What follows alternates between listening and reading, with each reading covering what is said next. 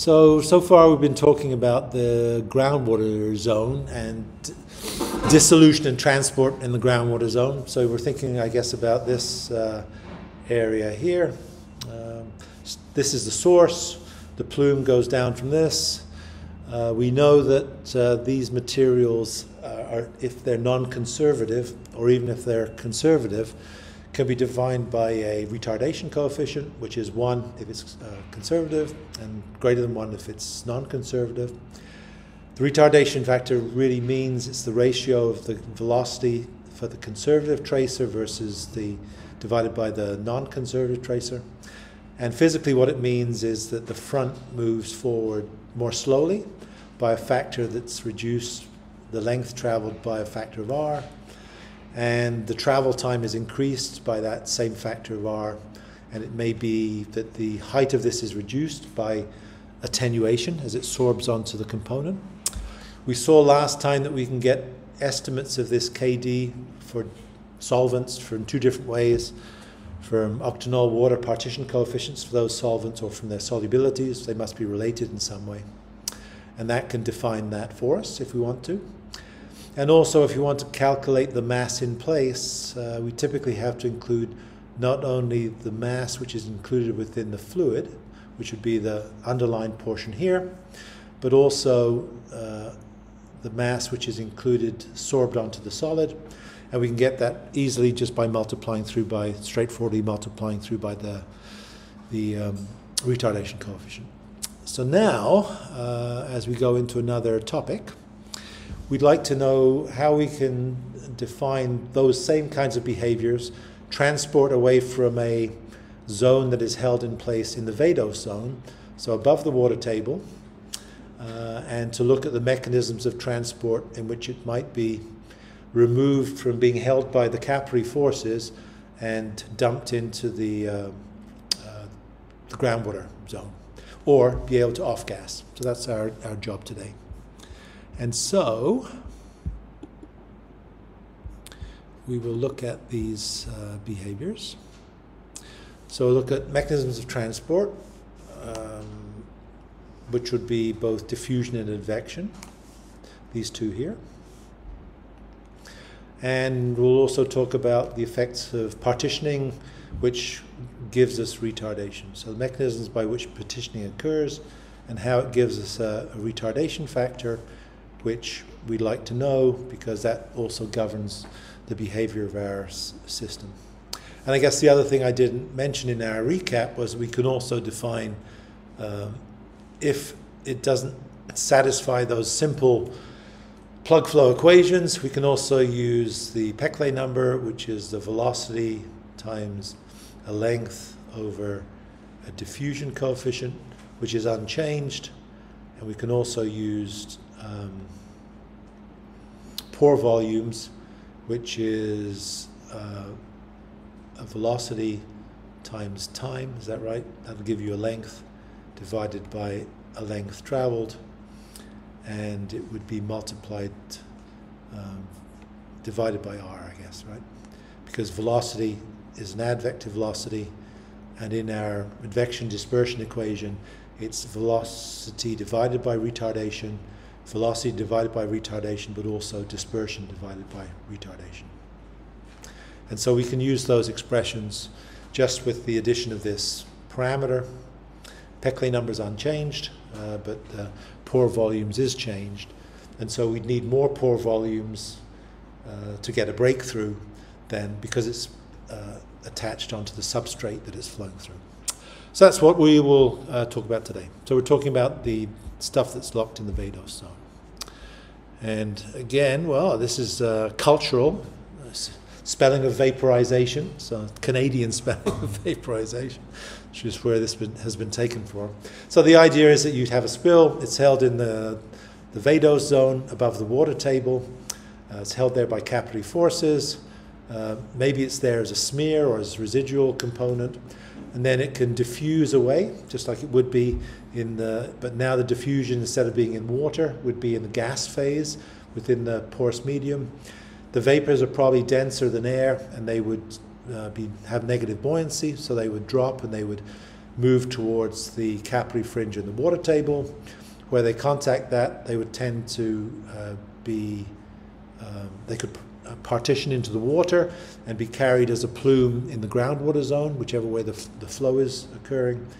And also as it flows in the vadose zone, it can sorb onto both the soil and also onto the fluids that's present at residual saturations perhaps in the soil. So these are the mechanisms that we could imagine happening. And so in terms of transport, we'll talk about two of them. We'll talk about the first two of these. The last one's a bit more complicated, where vapors drop onto the water table and get incorporated in the water table. But we'll talk about diffusion only. So you have it locked here, and it can off-gas, and it can go up to the surface or down to the groundwater table. And the case, which turns out to be a much more effective way of removing the components, is by advection in a water phase. So it rains on the ground surface, the rainwater infiltrates, it goes through this residual chimney, and it takes a portion of this residual chimney dissolved in water that arrives on the water table, and then it gets carried by the motion of the groundwater. So those are the two that we'll talk about, and we'll talk about them in turn. First diffusion and then advection. So that's what we'll deal with today. Do we need that? No. Well, only to say that if we're dealing with partitioning and sorption, we can use kind of similar equations that we've used before. We haven't used this yet, but this is Henry's law, which defines how dissolved components in the water are partitioned in the water and are equilibrium with their vapor pressure outside the water. And so this is Henry's law coefficient, defines the ratio basically of the concentration in the gas phase to the concentration in the water phase. It's just that the concentration in the gas phase is often defined by a partial pressure of that component, which we'll look at a bit later.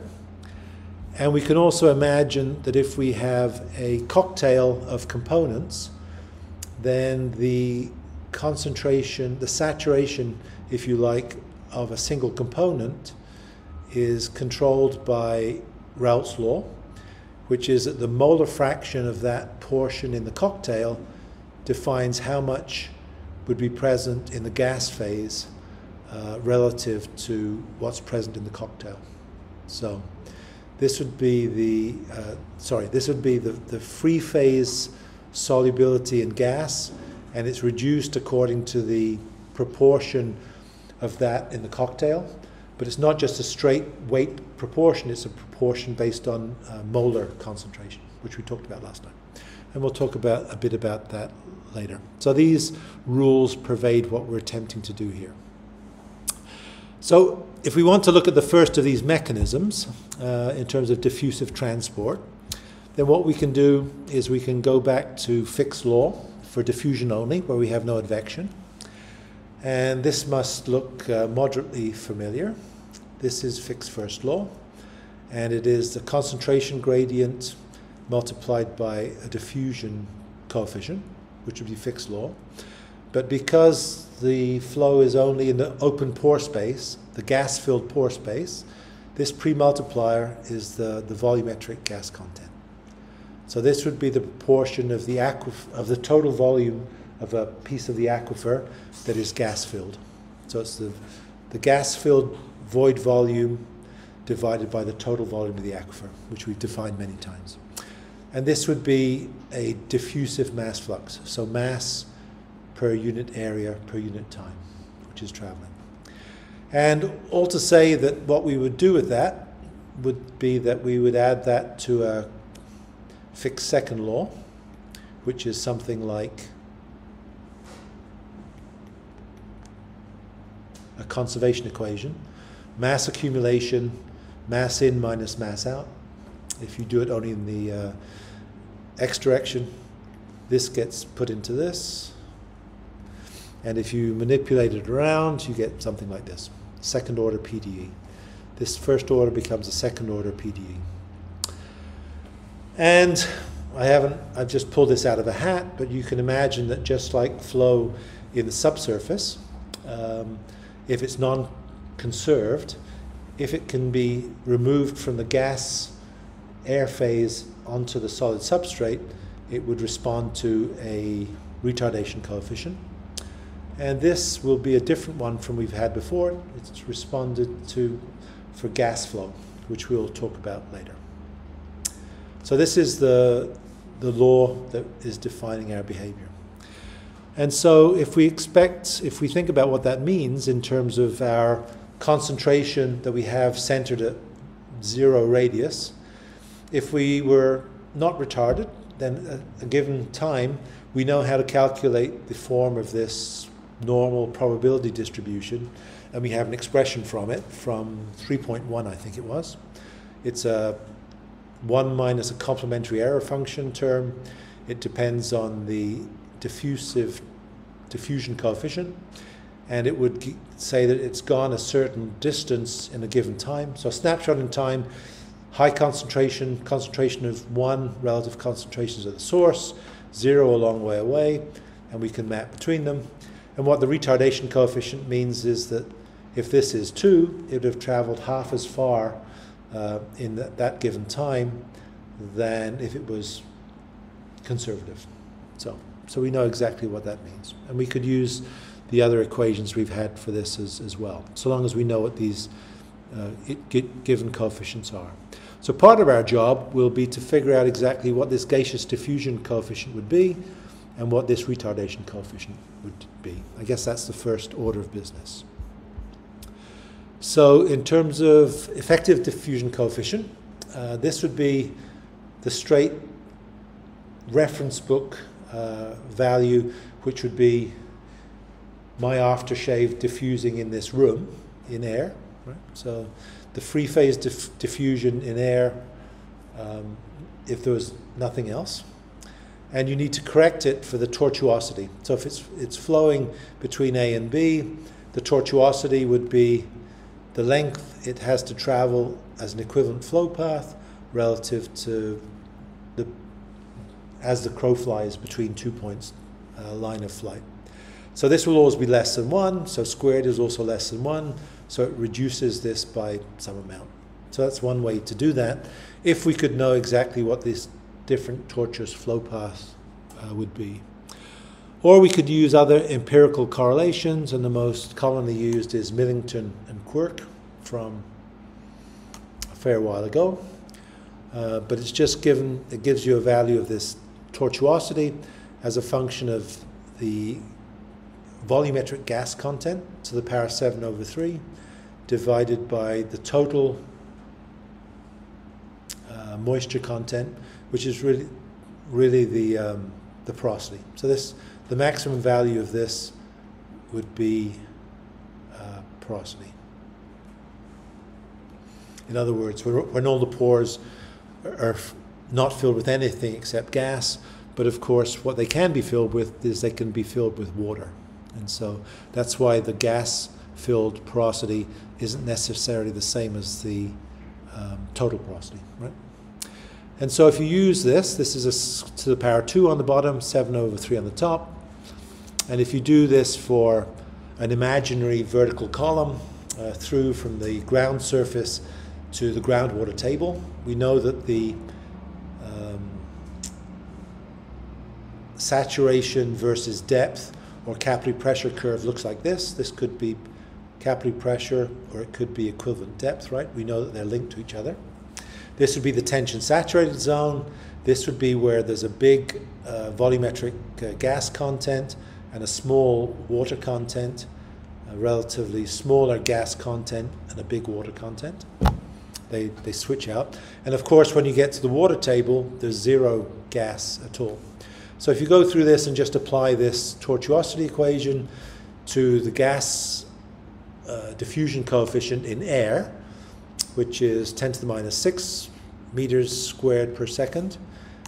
In water, we talked about it before, perhaps 3 orders of magnitude less than this. Yeah, not quite 3, a little bit less than 3.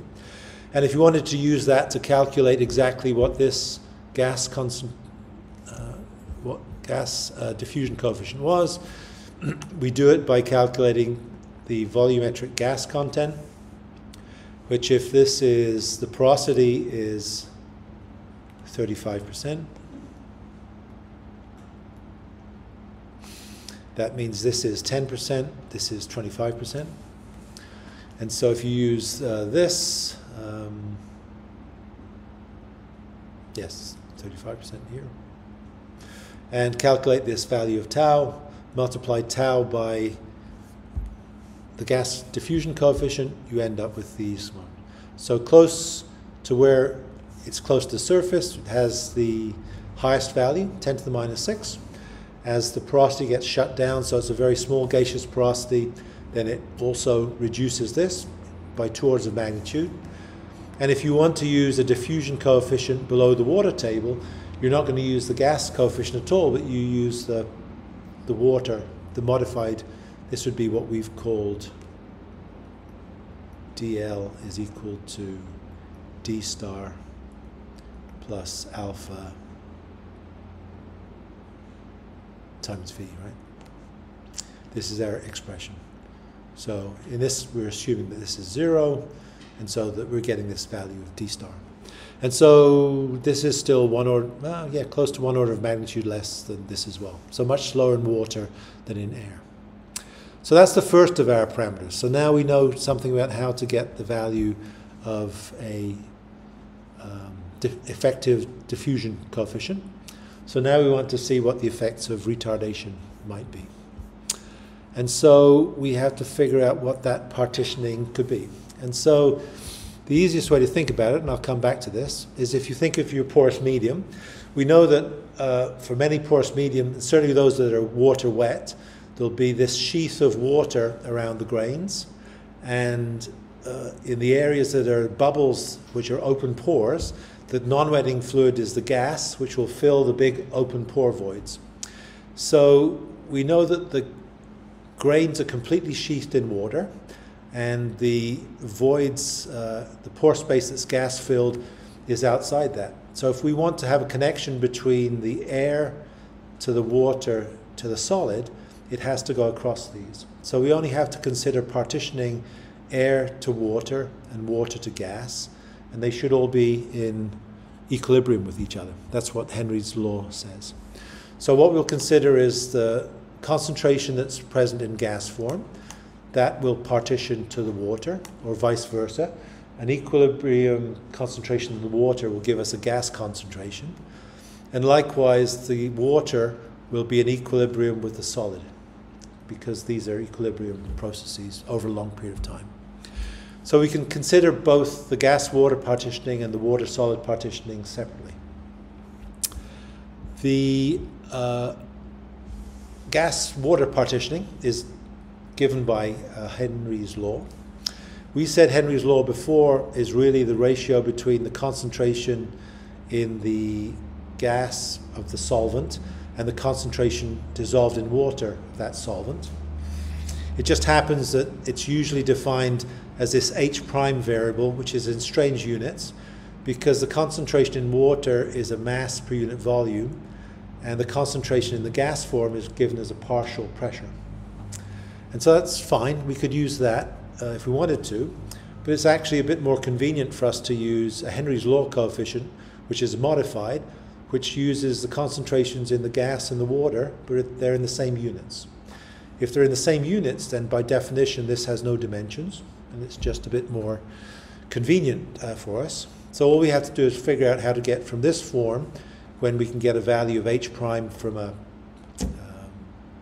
textbook of a reference book of Henry's law coefficients, and convert it into this, and we'll do that. So gas to water partitioning is defined by Henry's law. And we'll talk about how to get H in a moment. The water to solid partitioning is given by this. You remember that we had, what was it? KD is equal to, what was it? C star over C aqueous, right? Or the other way around, I can't remember. You remember we had this curve, concentration in the aqueous form, concentration on the solid. We thought we could do an experiment that would give us these values and draw a straight line through it. And the value of this was just 1 over kd. So that's what this is. And from this we could use, sometimes we could use our octanol organic carbon partition coefficients coming from solubility or octanol water parameters and the fraction of organic carbon to get this, or otherwise we could get it some other way. But if we could get it, then we ended up with a retardation coefficient which was equal to 1 plus density of the aquifer, volumetric moisture content, and kd. I guess I usually write it as lowercase k, lowercase d, but that doesn't matter. So if we take this in the water and think about how that might work with these two components, first from the gas to the water given by Henry's law, and then from the water to the solid given by this standard distribution coefficient definition.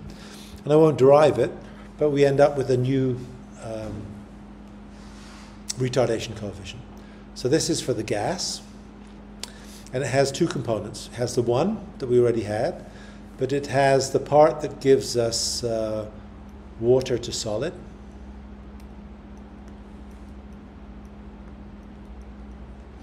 So some concentration at solubility in the water sorbing onto the solid grains, and we also have water air, I guess. Water to air. And you see that it includes the volumetric moisture content of water, if it's in the vadose zone, and the volumetric constant due to the gas.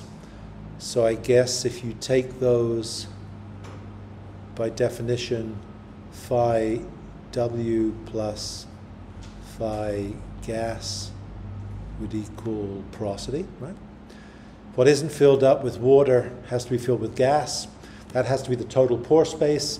And so if you add the two volumetric contents, those have to equal the porosity. So that defines what these are. And this is just our regular one, except we have this extra term which factors in here. So if we're in the vadose zone, we can calculate what both of those are, and all we have to now know is what our reference text value of this non-dimensional Henry's law coefficient is, and then we can define exactly what the retardation factor is. Okay? So, fine. Don't want to talk about that. Let's pretend that we know, we could come back to this. If we know what the Henry's law coefficient is, it actually turns out to be numbers that are relatively small. And remember that Henry's law represents the ratio of concentrations in gas to water, just so I have that right. In the same units as mass per unit volume. So if we knew what this Henry's law coefficient, we can look at an aquifer which has both low amount of organic carbon and high amount of organic carbon.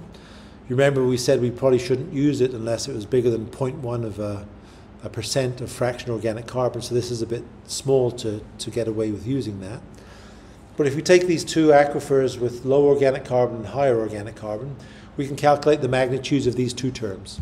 The stuff that's sorbed between water and air, and the stuff that's sorbed between water and solid, and see exactly what their effects are. And so if we calculate the magnitudes of those coefficients, so this is water, air, the value for this partition coefficient is independent of the amount of organic carbon in the aquifer, and so it's always this small number. It's not very big. Remember, we're going to add these together. It's going to be 1 plus this term is going to be our retardation. So I guess this could be 1. Oops. So that's what we're doing. And so these don't change at all with organic carbon fraction. But the ones which rely on the value of distribution coefficient, which is a linear function of the proportion of carbon. So if there's 100 times more carbon, then this term becomes 100 times larger. So instead of being 0.27, which contributes insignificantly to this, and this is mainly dominated by the gaseous sorption, all of a sudden if you have a lot of sorption on your aquifer, not surprisingly, it multiplies and this becomes a much larger number. And this is as big as the largest of the numbers that we looked at last time for the rather badly produced table of different sites around the world, where the biggest ones were of the order of 30. So long as we can get the magnitude of this Henry's law coefficient, we're able to do that. In this particular case, we've just assumed a real value, but we haven't talked about how we might calculate it. So the other consequence of this is that if you look at the impact of these two different retardation coefficients, we have two. So we have one for the flow in the groundwater, which is this, from yesterday, or from Tuesday and last Thursday. And we have one in the groundwater zone.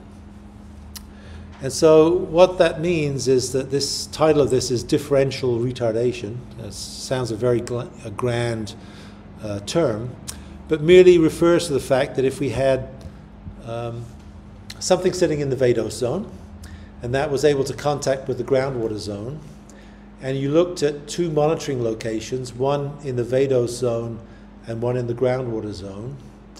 The vadose zone could be traveling by advection or diffusion, didn't matter, or the groundwater could be just by diffusion or by advection as well. But the sequence of arrival of the different contaminants as they arrive at each of these monitoring locations is controlled by their retardation coefficients.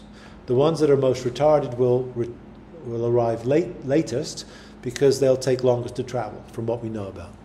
So what we could do is we could assume values of the bulk distribution coefficient, the aqueous retardation coefficient will come from this, and the gaseous one will come from that, if we know what Henry's law are, for each of these three components, TCE, TCA, and methylene chloride. So we can use that to calculate the aqueous retardation, and so the least retarded, and so the first arrival will be the first one here, and then the second and the third one, because these are in sequence of the magnitudes of the retardation factors in the aqueous phase, in the groundwater phase. So in groundwater, they'll arrive first, second, and third. But if you look at the retardation coefficients in the gas phase, then this will arrive first, this will arrive second, and this will arrive third. So these two are switched backwards from these two. Instead of being 1, 2, 3, they change their order. And so that merely is a consequence of us looking at the magnitudes of the retardation factors and really understanding exactly what it means is that it's the amount of delay that it takes in getting from A to B. The larger this number, the larger the delay, and therefore you can scale the arrivals of those because they're both being carried by the same agents. It's either advection that's carrying them or it's just by straight diffusion, and in either case they would be limited by those amounts. So this also has assumed that we know what this value of H is. I'll come back to this. I don't do this. So how do we get this all-important value? So this is what we want because it's easy for us. If these are in the same units, then this is dimensionless. This is how it comes to us. If you look it up in a reference manual, it's in units of, what's it in? It's in, let's be at the bottom here. Atmosphere, meters cubed per mole. And so they're in this rather bizarre units. And so if we want to move from one to the other, we just need to figure out exactly what these terms are. So this is our aqueous concentration. This would be our solubility. We've talked about it in terms of 1100 milligrams per liter or 1100 parts per million. You can also define solubility in water in moles per cubic meter of water. And so if we can define it in that term, then that's great. We can also define the partial pressure in terms of our ideal gas law. Absolute pressure, density, universal gas constant, the molar weight of the solvent, and the absolute temperature. If you substitute that into here, then we get this term down here.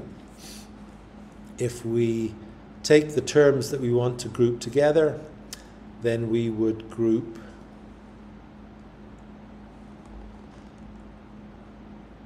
these together. So density divided by molecular mass would be the number of moles per unit volume of the gaseous compound, and concentration of in water would be the number of moles in water And so these terms here, this term here would actually be the by definition the ratio of G over water, which is our definition here. So this outline term is just the concentration in gas, and this is the concentration in water. They're in like units, so the ratio of them is just this value of H that we've defined. And so that means that if that's the expression for H, then we can just write H by dividing both sides through by R bar T, and we end up with this. So it's quite straightforward. So you take the value you pull out of your reference manual, you divide it by the universal gas constant and the absolute temperature that you're at, and then the magnitude of H that you get is this. And so you can check the units, but it works out. And so if you do it just for an example, this is the Henry's law coefficient for TCE. If you do that for universal gas constant, which is this, at 20 degrees centigrade, I guess, 293 Kelvin, and it turns out that the non-dimensional Henry's law coefficient is about 0.4, and the units should all drop out. So we know how to get that. So if we can get that, then we always know exactly how to get these retardation coefficients. So we can use that.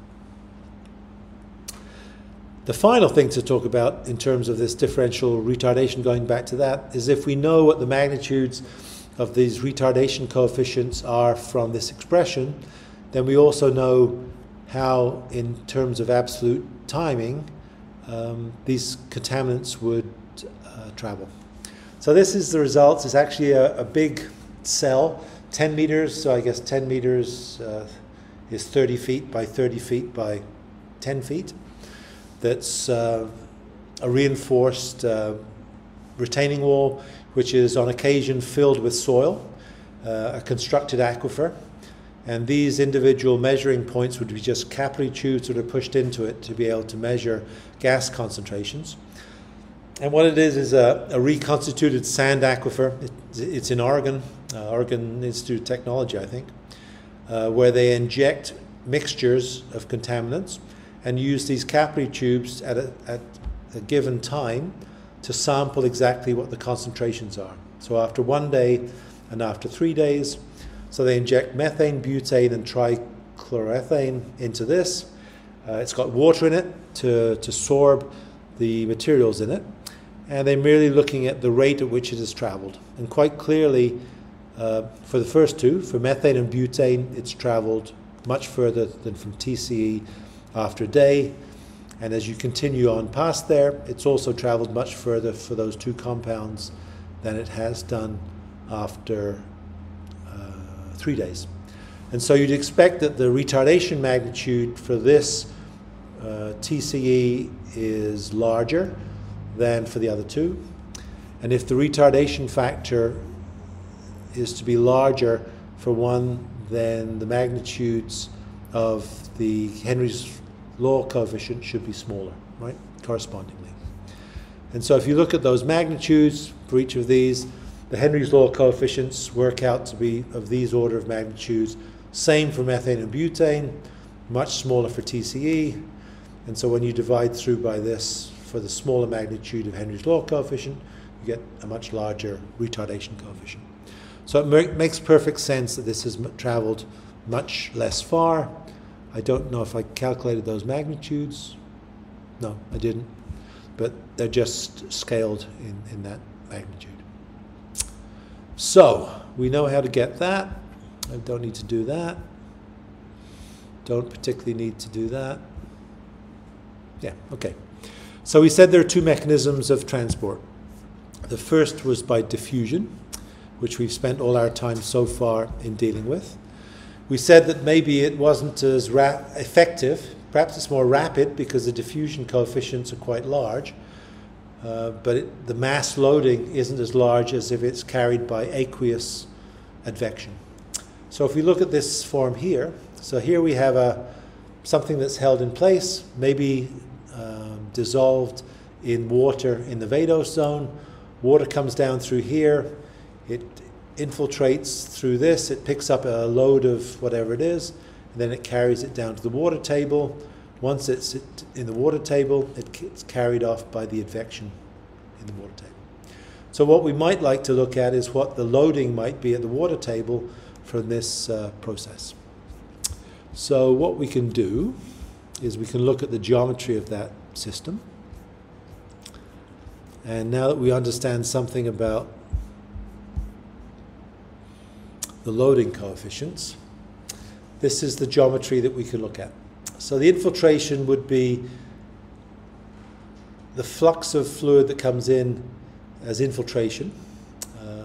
This would be a rainfall amount, say an inch of rain, 5 centimeters of rain, whatever. The amount that is applied over a given area, and it's uniform everywhere. So if you look at the infiltration rate, this might be a centimeter per year. I guess around here it would be something like 20 inches a year do we get of rainfall, or maybe 40 inches of rain. I don't really know what we get around here, something of that order. But it's the amount that goes into the subsurface. Some of it will be runoff, but some of it will go into the subsurface. So this is the amount that goes in. Since the advective velocity will be the amount of stuff that impinges on the surface divided through either by its porosity, if it was going to fill the pore space. But what we are thinking would be that if we have a porous medium at the surface that looks like this, and if the grains that fill that porous medium merely have a certain amount of water present which is coating them, and so the water that comes in through the top, which is this infiltration here, if it wants to get down to the base, it's not traveling through the open pores, which are gas-filled, but it's traveling through the volumetric content of this, which is water-filled. So it's coming at the top, it's going into the water because it has an affinity for the water, which also has an affinity to the grains, and it's being transferred along this water film all the way down through the bottom until it gets to the groundwater zone here. And so the appropriate cross-sectional area that it flows through is just the cross-sectional area that's water-filled, which is the same as the volumetric water content. And so the advective velocity as it goes down will be equal to the infiltration rate, 20 inches per year, divided by the cross-sectional area of this.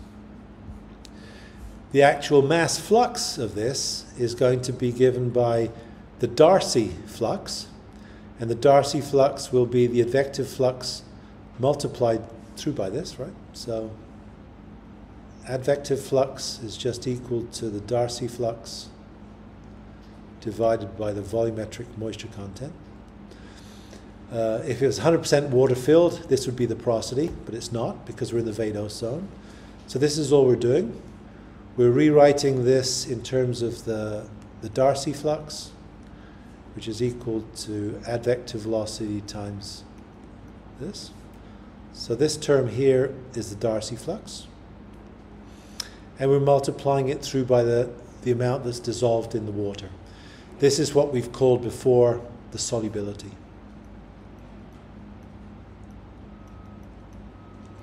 Solubility of TCE or whatever it is in water. So this is Darcy flux times solubility, and this is what we've called before the mass flux, mass rate per unit area, because this is just a velocity, right? It's not multiplied by the area. So if you multiply this by the area that it's going into, that is the footprint of your package that's sitting in the subsurface. So the area of the package would be the area across it. This would be the area. If you multiply it by this area, then it would be a mass removed from the system. So, and that's all we need to do. So now we know, if we know how much water is going through this, we can calculate if it picks up an amount of material, well, we can calculate the mass loading rate. And I guess the other thing that we might want to calculate is how long it would take to get from this packet at the first time to reach the groundwater table. And so we could calculate that if this is a length, then we can calculate velocity is equal to length over time. So time is equal to length over velocity, and I guess it'd be multiplied by retardation coefficient, right?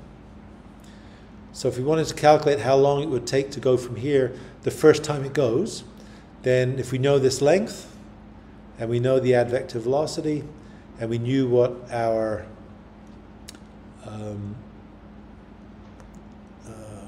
what do we call it? Our aqueous retardation coefficient is. It would be this one. It's being carried by water, and so it would be this. If we knew what our aqueous retardation coefficient is, then we could calculate that exactly. So this would be aqueous retardation coefficient. It'll only matter until it gets there, and then it's over, then just the loading continues. So I guess it would wait until that loading arrived, and then after that, the mass loading would be the same as we would calculate from this. So what we can do is a quick example, and it's an example of actually from Borden, Canadian Air Force Base Borden, where they dug a hole down, and they put a whole bunch of TCE dissolved in water into that hole and then filled it up. It's at residual saturation, so it gets held there. It can't travel. It amounted to a liter of TCE in this 45 by 30 by 30 centimeter volume. Actually 16, which is for this volume 16 liters per cubic meter. And then they sat there while it rained on it, 45 centimeters a year, which is about 20 inches, right? So half a meter is 20 inches. The Vados zone water content was 10%. It was TCE, so the solubility is something like 110 parts per million in water. And ask yourself two questions. It's basically a meter below the surface and 2.5 meters above the water table. And so the two questions are, how long does it take to reach the water table? So the aqueous advective velocity would be the infiltration rate divided through by the volumetric moisture content. If the volumetric moisture content is 10%, then it's just the 0.45 meters per year divided by 0.1%, which is 4.5 meters a year, which to go 2.5 meters is about 6 months. unretarded. If it's retarded, which we don't know, then the time would be equal to the time for a conservative species multiplied by retardation of the aqueous retardation coefficient, if we knew what it is. So it would be longer, right, because this number would be bigger than 1. So the arrival time would be longer by that proportion. And then the other interesting question to ask is, what's the loading from that? So we know that the aqueous loading is going to be the Darcy velocity multiplied through by what we've called before solubility, or the aqueous concentration. And this gives us a mass rate per area, because the Darcy velocity is just a velocity, not per unit area.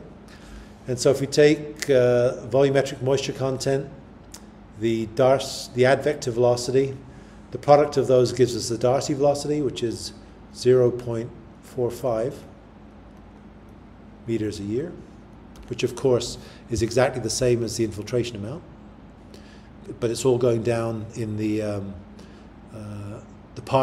part which is water saturated, and we multiply through by the solubility for a single component, and it ends up being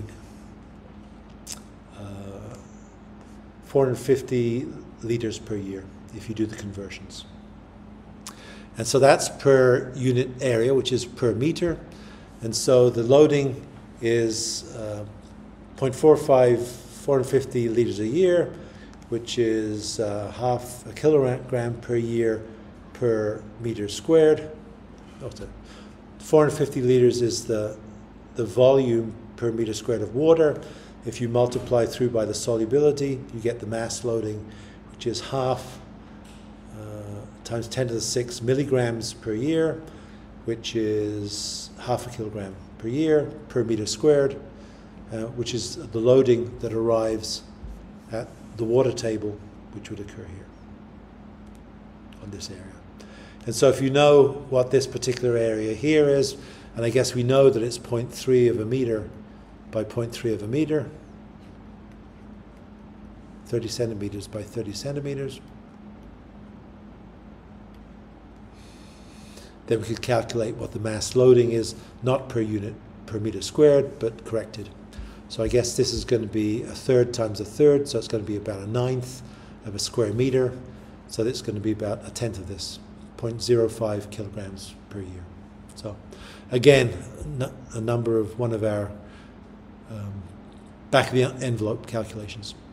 So if we compare that with a calculation done by using a model for the same geometry, 2 meters deep, 2.5 meters to the water table, 10% moisture content, 35% porosity, and therefore 25% gas content.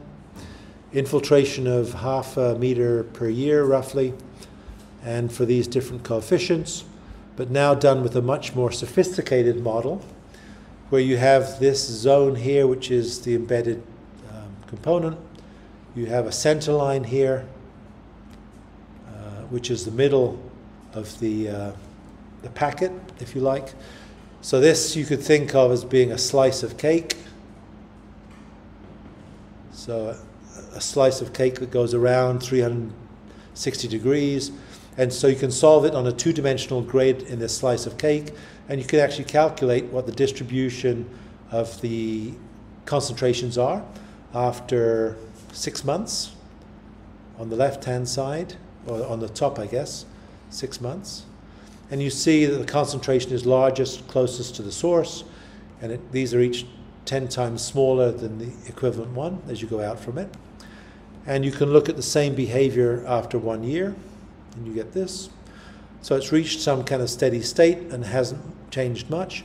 But also from the model, you can calculate, since this is the concentration that's in contact with the groundwater table, so this is the water table at the bottom here, you can calculate the mass transfer across this boundary, and it comes out to 6 kilograms has come across is the loading after 6 months, and 16 kilograms is the loading after a year.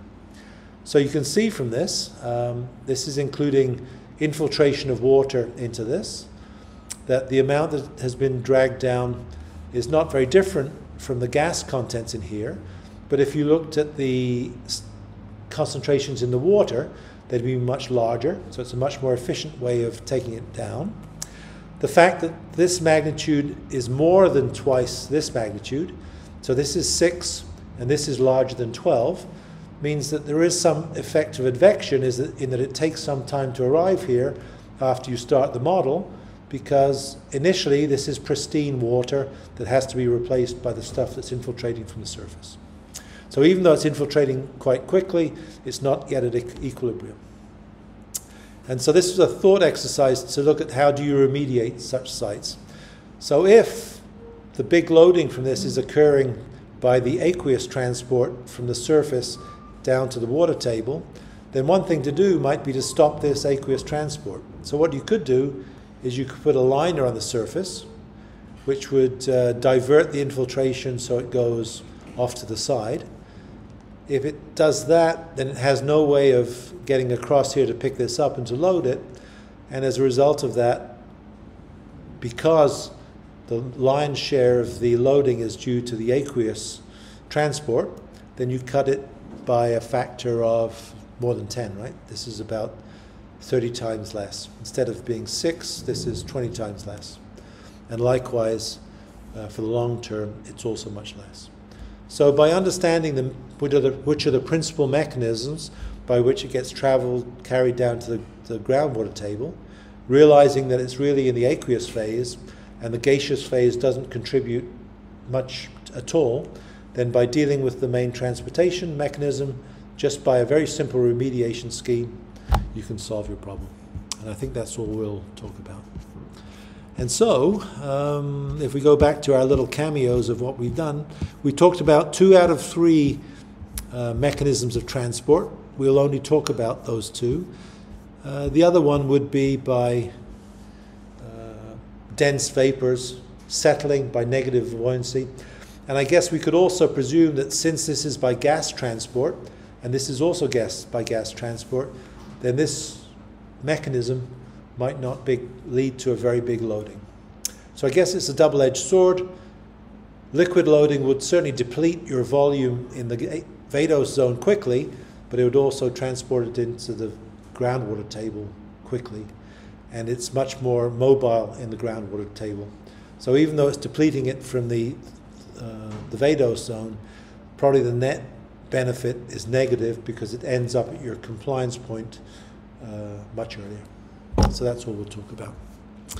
And so, yeah. So you just need to be aware of the fact that we have in the vadose zone a gaseous retardation coefficient, which we can define, and that allows us to look at transport in the subsurface. So, we're at topic number 5, as you see. Before spring break, I guess we have 2 more periods. We'll talk about modeling. So the way that we've described behavior in the subsurface in this last slide for looking at infiltration or no infiltration all use numerical models. So we divide this area up into a grid of a mesh of 2-dimensional elements, and we can solve that for flow. So we'll talk about a rudimentary way of doing that next time.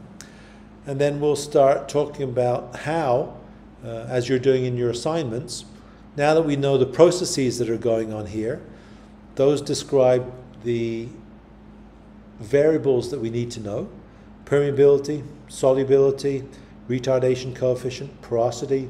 Those are the variables that we want to understand. Everything you've done, you've kind of been given those as numbers to be able to use, but how do we go to a site where you don't know what's going on and you measure those? And so the final 3 topics that we'll talk about, or 3 periods, we'll talk about site investigation using geophysics, and then using drilling and using laboratory techniques to be able to say something about what these different coefficients are. So that will be kind of the end of what we talk about. So we have don't know. I don't think well, this might be an old syllabus, I guess. That's different, yeah. I think this is the syllabus. So if we look at where we are right here, I guess. We've talked about the vadose zone. So we'll talk for one period about this, and we'll talk for 3 periods about this, and then you're off on your own.